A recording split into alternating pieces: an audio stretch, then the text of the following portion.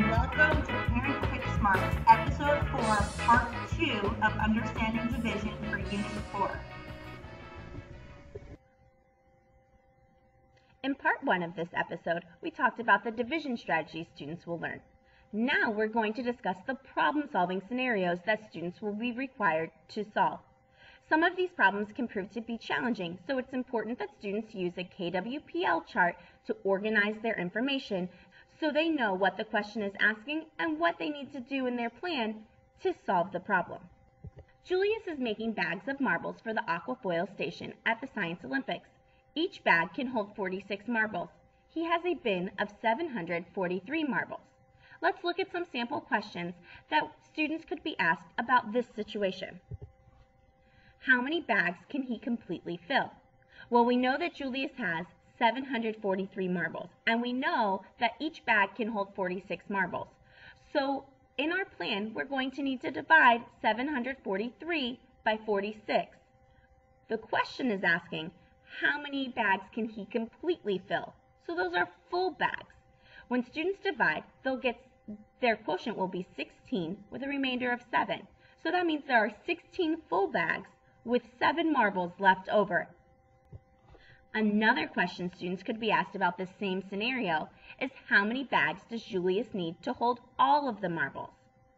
Now in this case, Julius needs those 16 full bags plus an additional bag for his remainder. So students have to add 1 to the quotient to get 17 total bags. Another question students might be asked is how many extra marbles will be left over? Now, the extra marbles are the marbles that do not fit in the full bag, also known as the remainder. So there are 7 leftover marbles. Finally, students could be asked how many more marbles are needed to fill the last bag. In this situation, students would need to figure out how many marbles complete that set. So if a bag can hold 46 marbles, and we already have 7 in that last bag, we need 39 more marbles to make that a full bag. Let's look at another situation that students might encounter. Marilyn baked her famous supersized cookies for a party. She baked 17 cookies. She's going to give an equal amount to each of her 4 friends. If she gives out all of her cookies, what amount will each friend get? Well, we know that she baked 17 cookies, and we know that she's going to divide them equally among her 4 friends. So we're going to do 17 divided by 4. Each friend will get 4 cookies, but there's 1 cookie left over. So let's go back to that question. It says if she gives out all of her cookies, what amount will each friend get? So we're going to need to give out that 1 remaining cookie.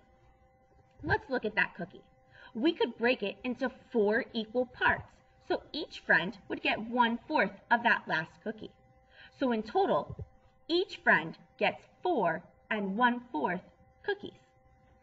Here are some questions that you can ask your child to help them through the division process. Ask them about compatible numbers so they can estimate quotients.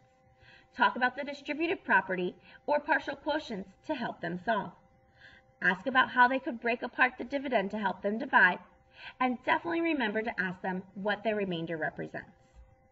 There are real-world connections to division everywhere. One connection is with school buses. You can divide the number of students in the school to the number of students that could fit on a school bus. This is a great opportunity for remainders because we definitely don't want to have any kids left over at the bus stop. Other connections for division involve sitting students at tables in the cafeteria. You can divide to find the number of tables needed. You can divide to find the number of students at each table. This is also another great opportunity to work with remainders because we don't want any students left out or not sitting at a table. That's all for this episode. Remember to always keep in communication with your child's teacher and to check out the cool links that we have for more information. See you next time.